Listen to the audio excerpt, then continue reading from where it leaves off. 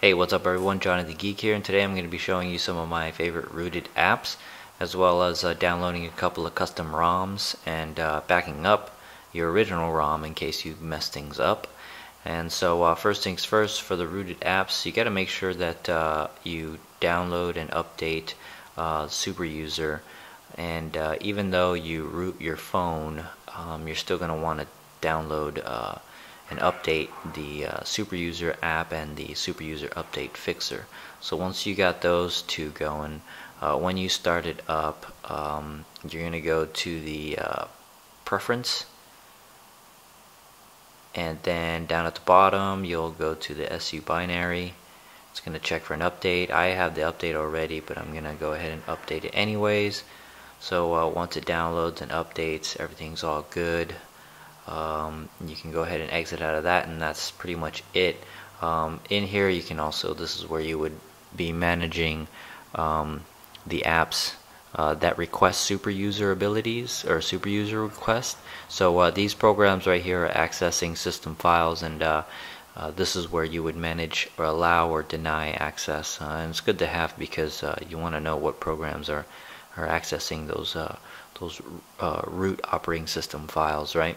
So next I'll be talking about the quick boot, and this is for those of you who aren't going to be using ROM Manager or CW Clockwork Mod recovery, and if you want a quick and easy way of booting into recovery mode or just rebooting the phone, this is a fast and easy way to do that, right? And it's a free app as well.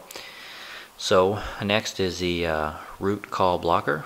And so what this does is that this actually will block calls at the system level, so you don't even see or hear or get notified of any calls that's on the block list. And so what you do is you go to profiles here, right? And then there's a default profile, but you can make more if you want. And in this default profile there's a blacklist set up. So in here, and I've created one, just a fake one, just for demonstration purposes. And what you can do is you can click on add. You can add from your contacts, or you can add from a call log, like if you just received some call, and you can choose that option there to block a number, or you can enter a number manually, or you can just say any private number. Oh, I guess that's only for pro versions, which, by the way, this app is a trial version, so it's feature limited. So yeah, so you can enter in your own number, and you just type in the number there as well as the name, and it will give you these options to put on the blacklist here. So right here on the phone icon, the default block action is going to be just to reject the call, but you can choose any other method that you want here. And then for text messages, same thing. You can block and save, which it will block it, but it also tell you keep a log of what it's blocked, right? So yeah, that's pretty much a simple program that's really great for any of those who want to block phone calls, right?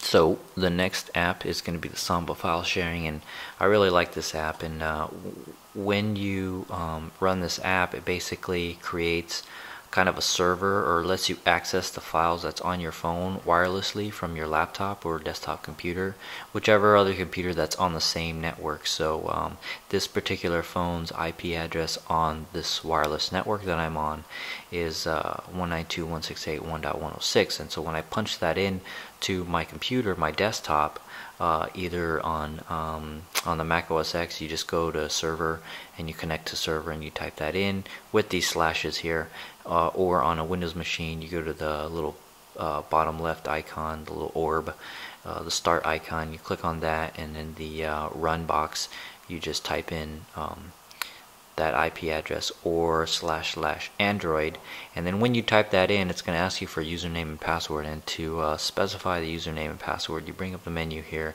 you go to settings, and here's where you would enter in your own password. So you just type that in. The username is SD card, that's default, but you can make it whatever it is you want.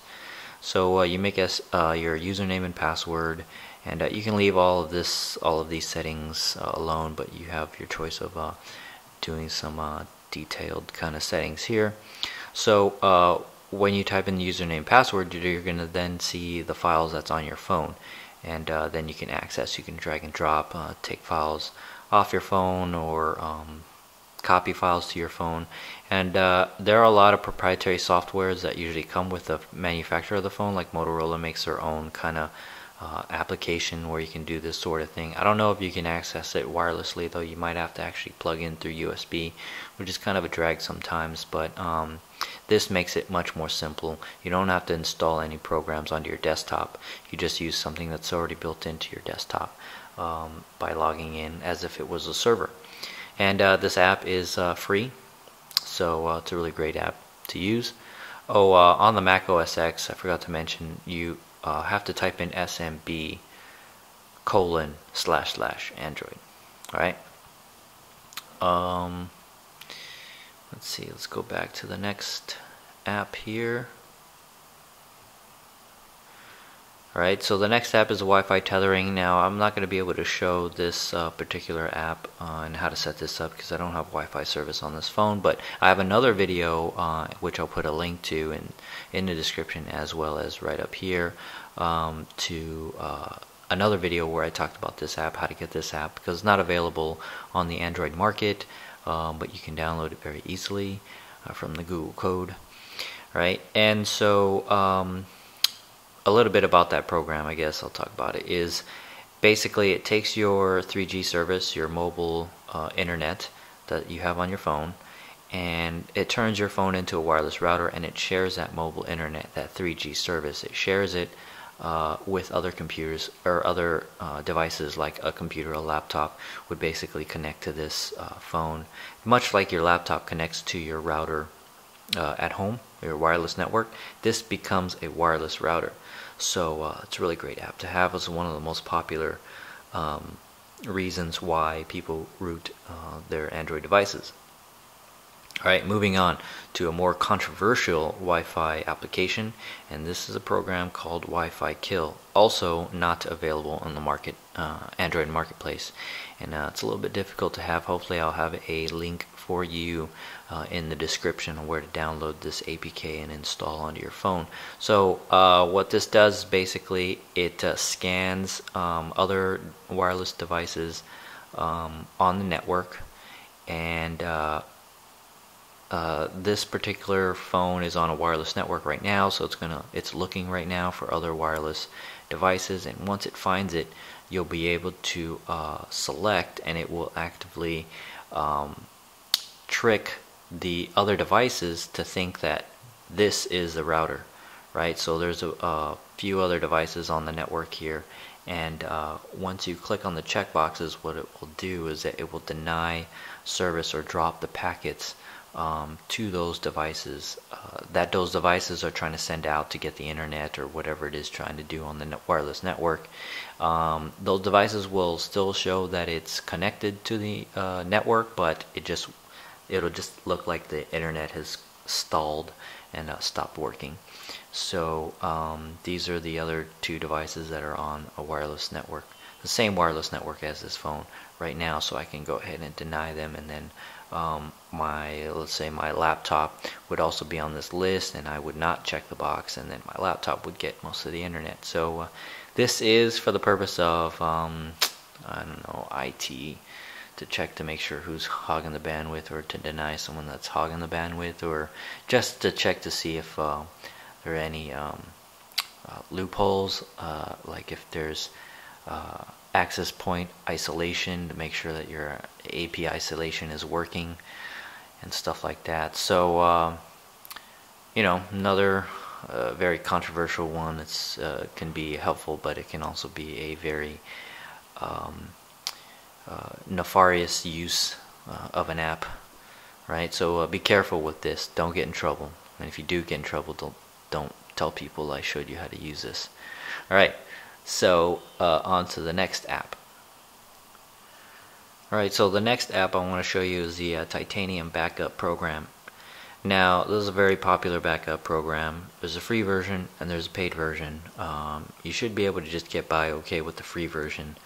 I don't really know what the differences are, but essentially this is great for backing up all of your apps in case you were to lose something, or you lost all of your apps for whatever reason, and your settings, and you want to restore them within the same operating system. Now, I've tried this to back up my apps and settings from one ROM and then threw on a custom ROM and try to restore all of the settings. It doesn't work out too well that way when you switch ROMs and try to restore all of your apps and settings.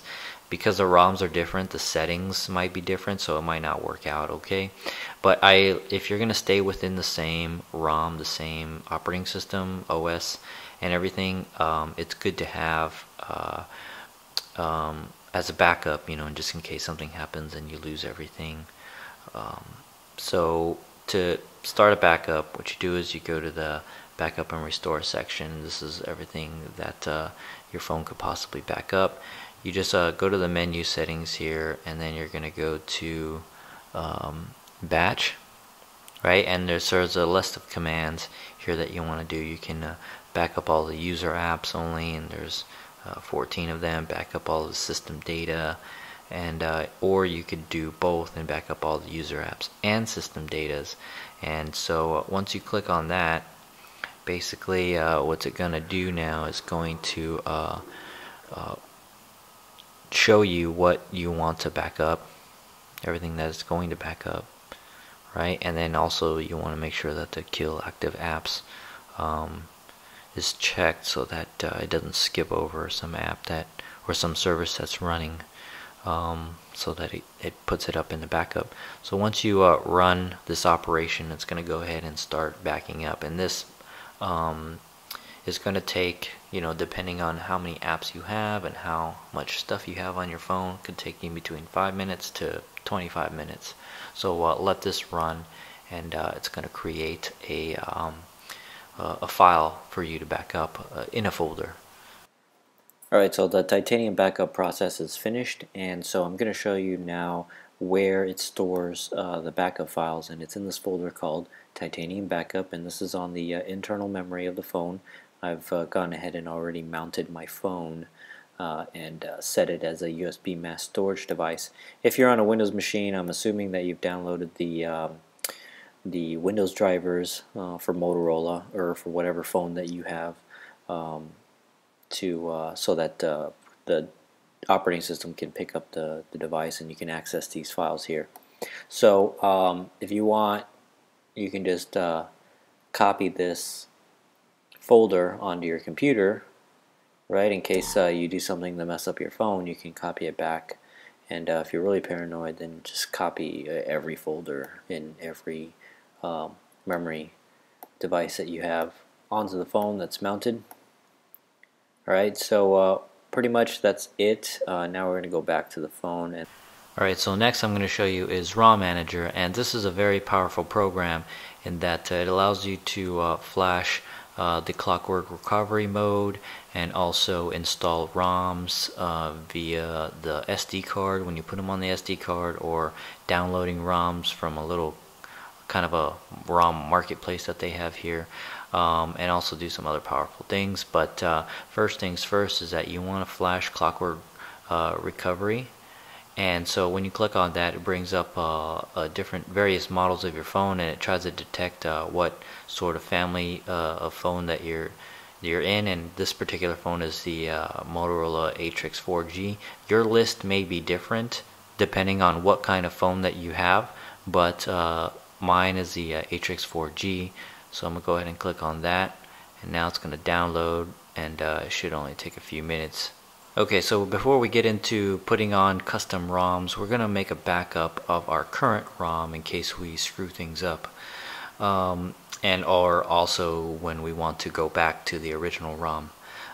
So first things you're going to do is boot into recovery mode. Now, the ROM Manager does have an option here to back up your current ROM.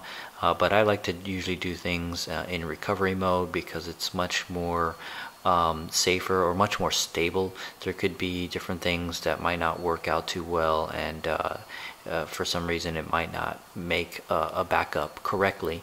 So boot into recovery mode here, and once we're in recovery mode, we're going to scroll down to where it says backup and restore. So use the volume keys to navigate up and down, and then use your lock button. Usually it's a lock button to select, right? And we'll choose backup here, which is the first option. And this process usually takes in between, I don't know, about 5 to 10 minutes. Alright, so now the backup process is complete. I'm going to go ahead and reboot the system now. And now I'm going to plug in my phone into the computer, and we're going to look at the backup file it created. Okay, so my memory card is mounted onto the desktop here, and here's the folder that contains my backup. And this is the actual content of the backup. And so I'm going to go ahead and copy and save this entire folder onto my desktop. And so this is in case I were to do something and I lost all my files on the memory cards. I mean, you can leave this on the memory card, but I'm just going to go ahead and make a archival backup of this. So this is in case you were to mess up your ROM, or you don't like the ROM that you have, you can leave this on there, but I like to have an archival backup of it so that I can restore my original ROM. Alright, so we're back to the phone now, and I'm going to go ahead and go into ROM Manager, and what I need to do is first flash the Clockwork Recovery. And so your list of phones here will be different if you're not on the Atrix. So choose your model phone, and I'm gonna go ahead and choose a Motorola Atrix. So it's now gonna download and install ROM Manager and ask for super user request. And so this is something that you need before you can start downloading ROMs using Clockwork mod. Now when you go into download ROM, this is kind of a repository of ROMs. It's not always up to date per se, so these developers here have uploaded their custom ROMs that they've made for this particular phone, or that works with this particular phone, the Atrix, right? And if you have a premium account, you can download premium ROMs. For example, Cyanogen Mod Nightlies that might work, might not work for this phone. But the one that I have used and I've liked for this particular phone is the Deviance one, and particularly the debloat. So basically it takes away all of the modal blur, bloated software, all the crapware that they install, AT&T installs onto this phone. But I'm actually going to just keep it on the blurred version. So I'll just click on that, right? And then there's a few reviews on it. So I'll just go ahead and click on download. Alright, so now it's downloading the ROM, and we'll be back when it's finished. Alright, so the download is complete. Now we have the option of backing up the existing ROM. We already done that, and we're going to wipe the data and cache. Now this is going to wipe all the data, the user information, probably your apps. I think it's best to do this because you don't know what your settings, previous settings, how they will all work or interact with the new ROM. You kind of want to have a clean start anyways, so by doing this you will lose all the apps and data. Just something you're gonna have to deal with or figure out a way.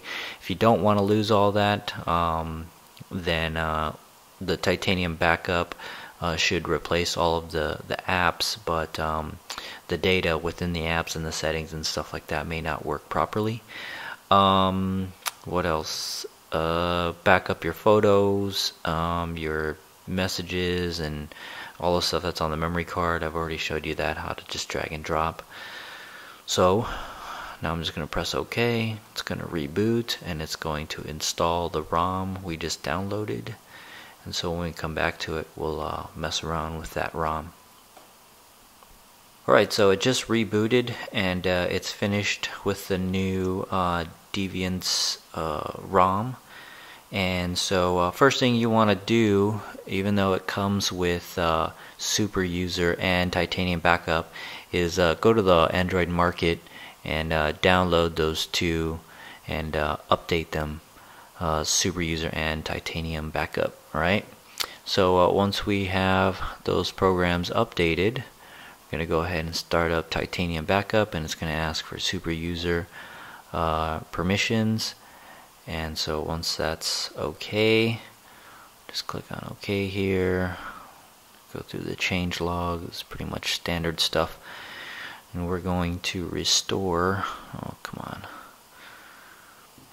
Right, so we hit the menu button here and go to batch, and then we're going to restore. And we already have the Titanium Backup that we made previously already on the phone, but in case it was deleted, just go ahead and copy it back onto the memory card, or the internal memory where that Titanium Backup folder is. So let's see, let's just replace the missing app with data. And so these are just the apps and the data within those apps, and there's only 13. You're probably going to have a whole lot more, so these are the only apps here. Or you can do app only without the data. So let's just do app only. Go ahead and run.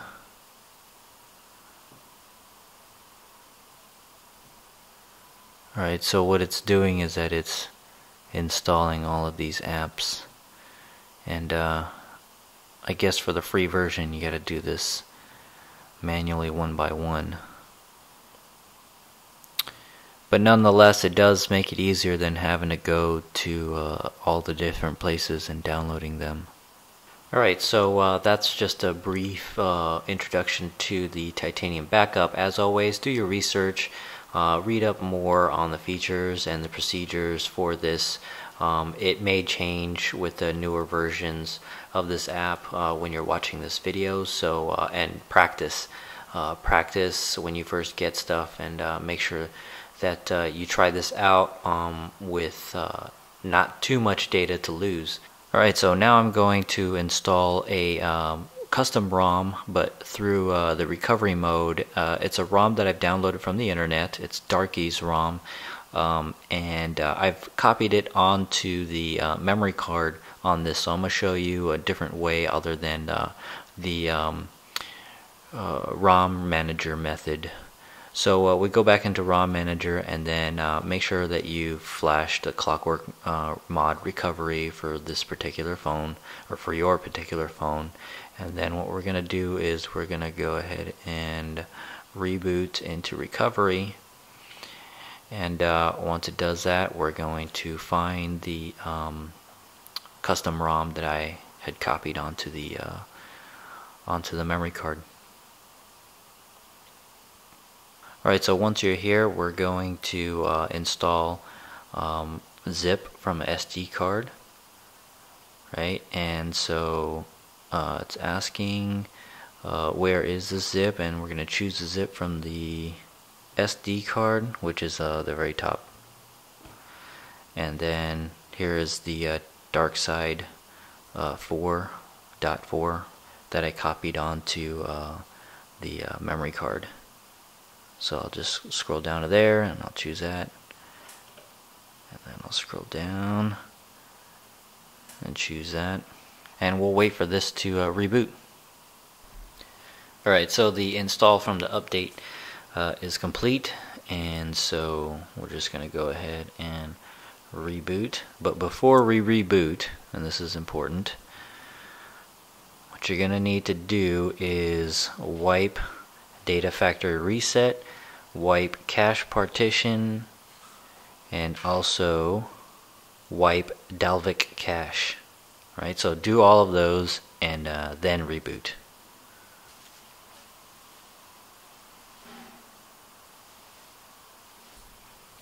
Alright, so here we have the Darkside Rom installed, and you can play around with this. Just do the same thing I showed you previously with updating or restoring the apps that you've backed up with Titanium Backup. So now the last thing I'm going to show you, let's say for example you don't like any of this and you want to revert back to your original ROM.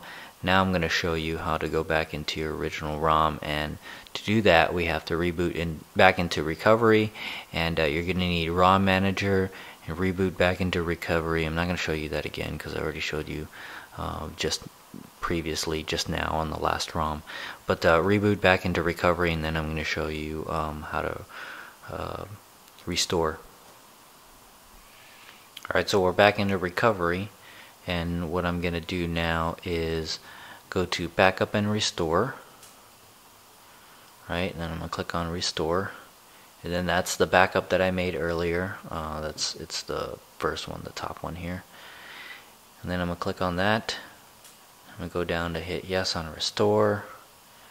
Keep in mind that whatever it is you did in those other ROMs is going to be wiped out. So this is reverting back to the very, very original when you made that backup of the ROM, and it will wipe out all of the previous ROMs and any of the data and the stuff that's saved in the previous ROMs. Alright, so the restore was successful. After it's finished, you reboot the system and you're back onto your original ROM here. And that's pretty much it for this video, but before I go I gotta mention a few things. First, everything that I've done here, the ROMs that I've used and the ROMs that I'm providing the links to, is specifically for Gingerbread 2.3 and above. So if you have Froyo 2.2 or any other version, don't use the ROMs that I'm providing in the link. Right, so those are specifically only for Gingerbread 2.3. That doesn't mean that you can't do this on Froyo 2.2. You can do almost pretty much the same thing. Just don't use those ROMs. Find other ROMs that are made for Froyo 2.2 or whatever ROM Manager will let you do, because it will basically figure out which ROMs are available or sort it all out for you. And then secondly, make sure that you have a full battery life. Don't use this when your battery is almost dying or halfway. Make sure everything that you're doing is charged up all the way, and try to stay charged up as much as possible. And lastly, I'm not responsible for any damages or bricking that you do to your phone. All of this is all in fun and experimenting. Always research and find out what's compatible with your phone. If you ask me, such and such phone is capable of doing this, I don't know. You're gonna have to research it yourself. I'm just doing this because I get a lot of questions as to what to do when you root it, or what kind of ROMs to put on this particular phone, the Motorola Atrix. So I'm just showing you that all the stuff that I've done works on this particular phone with these methods that I've picked up on the internet. Also, this is the Motorola Atrix for AT&T out in the US. I don't know if this works for any other Atrix, like the Bell Atrix. I look at a lot of the warnings from XDA developers saying that it does not work on the Bell Atrix. Other than that, I don't know any other methods for other Atrixes out there. But again, this is AT&T and this is Motorola Atrix. Alright, so hope that was helpful and informational for you, and please comment, subscribe, thumbs up, thumbs down, whatever, and thanks for watching.